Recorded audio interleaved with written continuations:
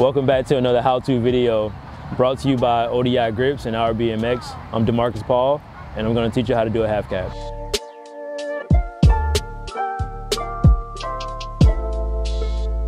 If you don't know how to do a 180 and roll out, you probably shouldn't really focus on learning how to do a half cab. I think it'll come naturally, but that's pretty much like the first thing you want to have out the way. If you're pretty comfortable with rolling out,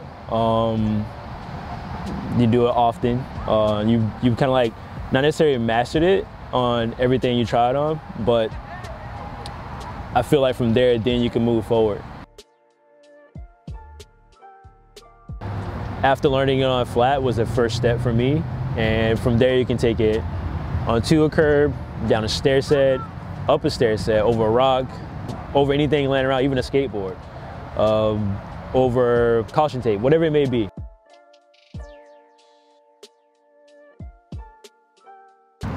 I find it to be easier to get into a half cab if I over rotate the 180, therefore lining me up to have the momentum I need to continue the turn, so it helps me with the half cab.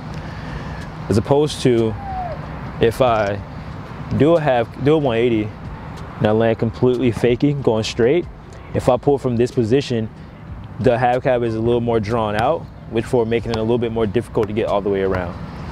I feel like those both are kind of like the same. I do personally feel it's harder for me to half cab after a long fakie, and to some people it may be a little bit more comfortable doing it that way, but for myself, the longer I fakie, the more I anticipate doing a half cab, the more distracted I get, and the harder it makes the half cab, if that makes any sense.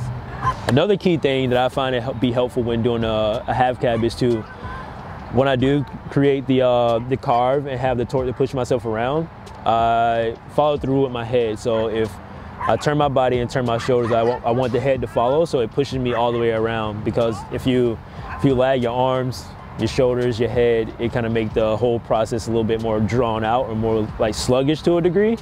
And it just makes it like when you turn your head, it just makes it a little bit more fluid. I feel like timing has a real big role in being able to have a fluent and consistent half cab. Some people prefer, like Ethan Courier, he can sit down, I believe, for a whole mile and do a really sit half cab, but myself, I have to weigh maybe a bike length before the object, then I feel a little bit more comfortable doing it, or I feel more consistent actually making it up the stair set, down a stair set, or even over something. I strongly believe if you can half cab off a curb, and even up a curb, I think like the timing is always like, we'll still be consistent with it. The only difference is if there's a distance, you have to go a little bit faster to make up for the lack of speed you may have to clear the stair set going down or the stair set going up. But generally, it still is the same concept. Do know that the longer the stair set or the longer the gap or the distance that you're trying to travel, it's going to be a little bit harder to clear it if you're going slow.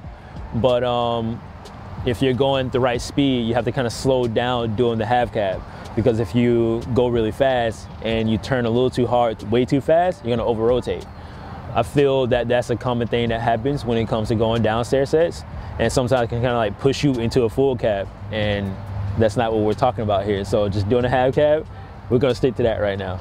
Sometimes when doing a half cab, you can pull too hard, which can cause you to like eject off the bike, and that happens often, whether it's like going down a stair set or over a flat gap. When approaching a stair set going down as opposed to going up, I try to be a little less aggressive on pulling, and I just try to time it pretty much the same. When I go up, I try to be a little more aggressive with the hop and tucking the bike. It is a little more scary going up than going down, depending on the setup, but they both require, to me, the same exact timing. Pretty much like anything that you do on a bike or anything you're trying to learn, it comes with time. The more and more you try, the more and more you'll figure out about it. And some days it will feel like you're not even learning, but just keep on trying it.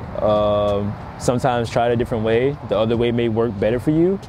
But in the meantime, if you have any questions, or if you even like this how-to, and even if you feel I left something out that you may have practiced when learning how to half cab, leave it in the comments or hit me up in my DM, and yeah, I'll just keep on riding.